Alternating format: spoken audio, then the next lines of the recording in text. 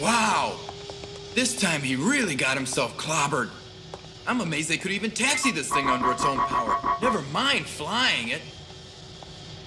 Hey! Look at this! What is it? Wow! I don't think you realize how terrified I get every time you fly off on a combat mission.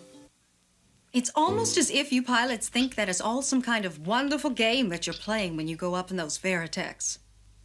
It has never been a game, Claudia. Maybe someday you'll understand that. Anyway, I've said what I had on my mind, and I promise that I'll keep my mouth shut about it in the future. Dinner's ready. What?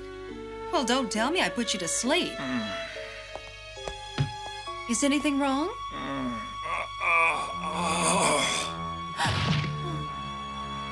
Roy? Roy?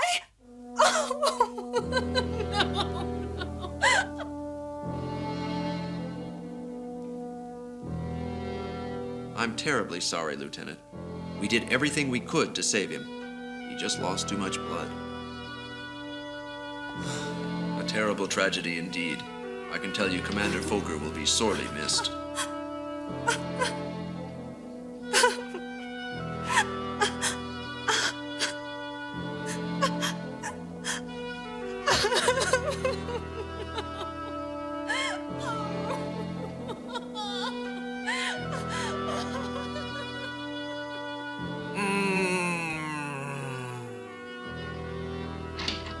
Huh?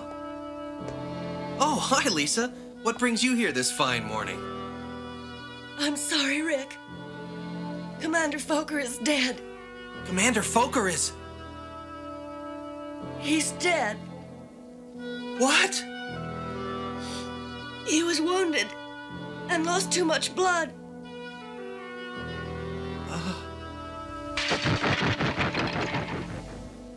Big brother... My big brother's dead.